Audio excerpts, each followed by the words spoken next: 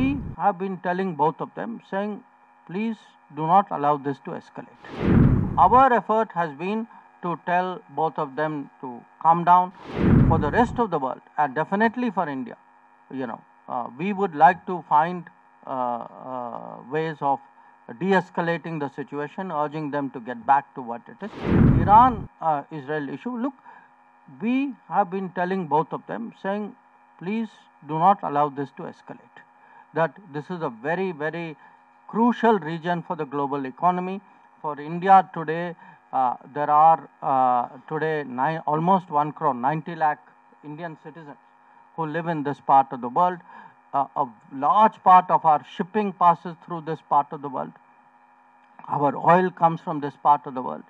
So this is a enormously sensitive region. So we are very concerned when there is this kind of escalation in hostilities. So our effort has been to tell both of them to calm down. So yesterday I made a phone call to both, not only Iran, I also called up my Israeli counterpart. So we also understand that they have concerns. So I'm not saying that there isn't a ground for today the countries involved. I'm only saying that for the rest of the world, and definitely for India, we would like to find ways of de-escalating the situation, urging them to get back to what it is. I'm hopeful that it will go in that direction.